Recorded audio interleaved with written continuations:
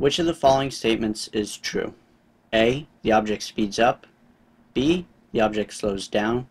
C. The object moves with a constant velocity. D. The object stays at rest. Or E. The object is in free fall. The first thing to notice is what graph we are given. So we are given the velocity versus time graph. So anything we read off of this horizontal line here is our velocity.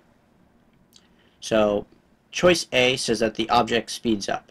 From what we can see given on our velocity versus time graph, the object's speed is not changing over this entire time interval of t is equal to 10 seconds.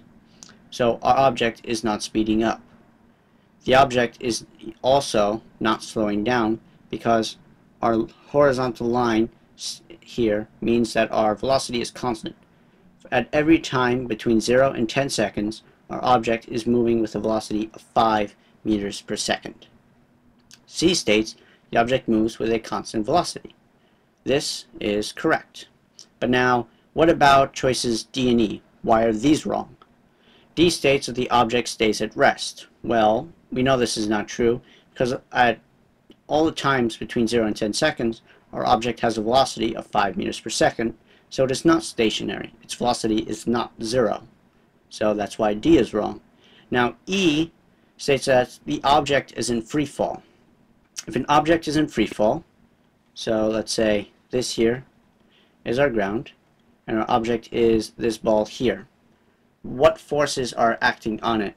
Think back to algebra-based physics when you did dynamics, or just in general motion in any space. So if this is the Earth down here, this will experience an acceleration due to gravity. Now you remember that if there is an acceleration, there is a change in your velocity. So this cannot correspond to this graph because here our velocity is constant. If our velocity was constant in this instant, that would dictate that our acceleration would be equal to 0, but we know that if you're in free fall, that your acceleration cannot be 0. So that is why choice E is wrong. So our answer, again, is C, because we have a horizontal line which showing that from t equals 0 to t equals 10 seconds, our velocity is always a constant 5 meters per second.